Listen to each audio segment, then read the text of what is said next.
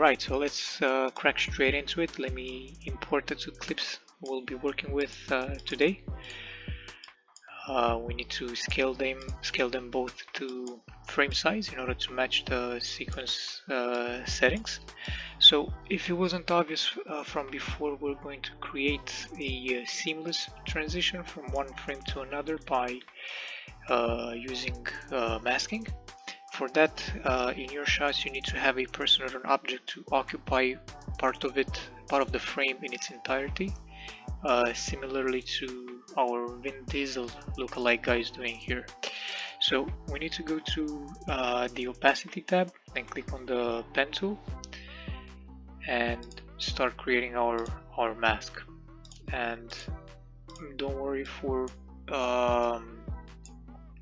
scenes like this that are moving fast from one point to another, the mask doesn't have to be perfect. So we zoomed in a little bit there to kind of get the ball rolling on the mask, and here we can go outside of the frame.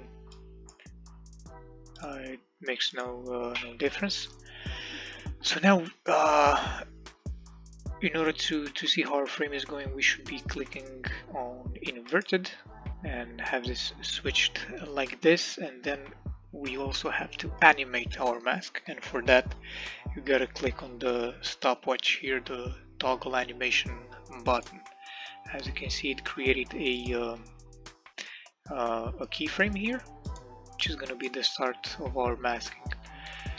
So this is the start of our masking, but here we need to move it out of the frame, and as such we created another keyframe. So our mask only begins at the right time, which is here. And we're going to use the arrow keys in order to go frame by frame and to continue with our masking. I would recommend dragging and dropping the mask like this, because it keeps the shape of the dude's head, and it's easier for you to just drag these points backwards rather than having to do it the opposite way. I'll speed this up for you, and I'll see you in a bit.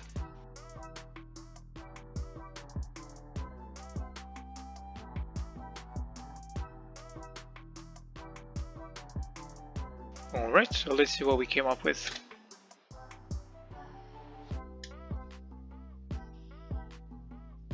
I think it looks good. It's a clean transition, moving from one shot to another seamlessly. I like it. The only thing that I would change is for the folks in the background to be moving in the opposite direction. I think it just looks better if they would kind of follow Vin. We are going to use the effect called horizontal flip, and yes, you guessed it right, it horizontally flipped our footage. So now it looks like this.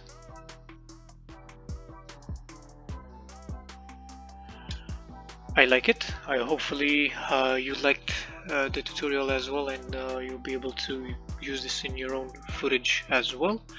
Until next time, take care.